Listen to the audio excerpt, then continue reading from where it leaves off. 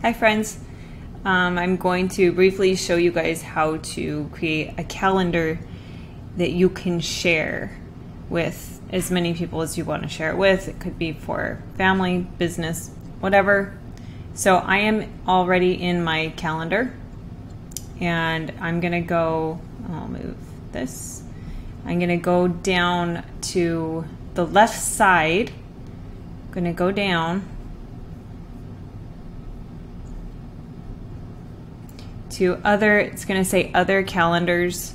There's a plus sign, so just click on that plus sign, click on create new calendar, and then you can just write in new calendar, name it whatever. It could be the business name that you are just starting a business, and so you just put that in, click on create calendar, and wait a minute.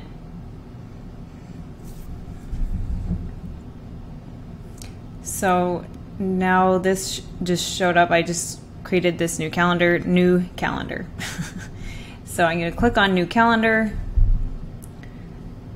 So after you click on that, it just shows up on the left. Or you, if it's delaying, just click refresh right here, because sometimes it'll just be delaying for a while. But it should show up on the left there. So click new calendar. You can share with specific people or groups, and there's just all sorts of things you can do. You can export the calendar. You can get the shareable link. So if I click on this, I can copy the link and share it with people. I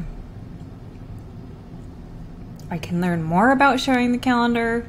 I can add people in groups. This is how we did it. We added, when we made our business and we wanted to have several people looking at the same calendar, because that can help everybody stay on the same page in a business, is to have everybody having with the same calendar. So just add people in groups and it should go right to their email and they can accept the calendar from there and be able to see it.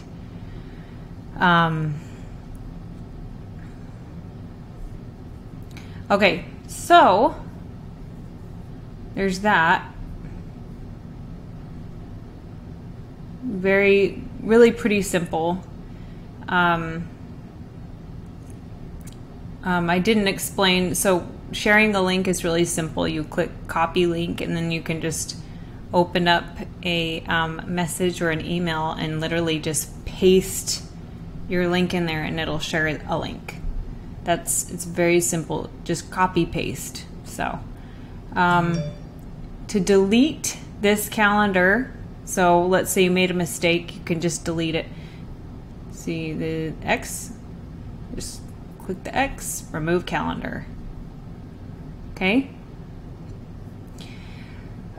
What can be difficult with sharing calendars or having separate calendars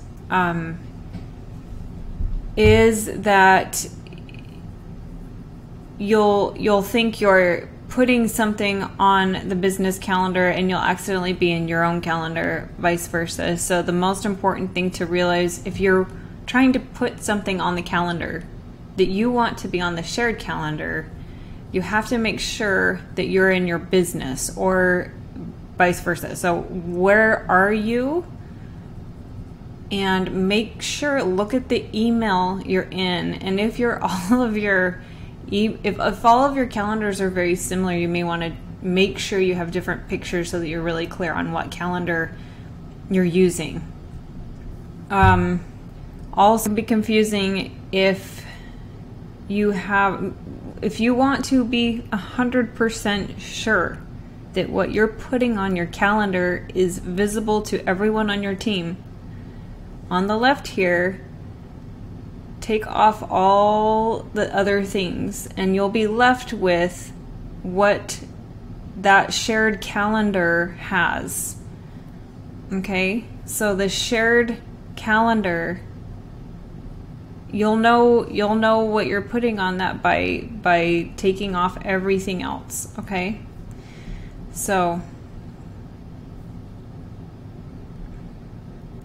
Because sometimes you could be thinking that something's shared because you have all these tabs open.